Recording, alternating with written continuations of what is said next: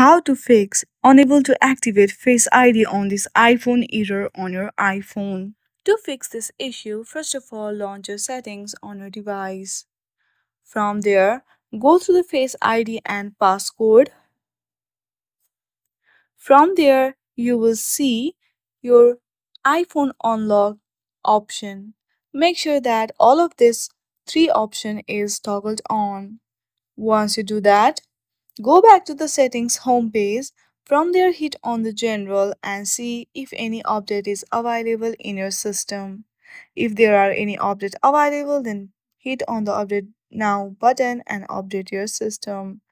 The last thing you need to do is simply hit on the transfer or reset iPhone, then hit on the reset and do reset all of your settings, and then you are good to go. In this way, you can easily solve this issue. I hope you like this video. If you like this video, then please do not forget to like and subscribe to our channel. Thank you for watching.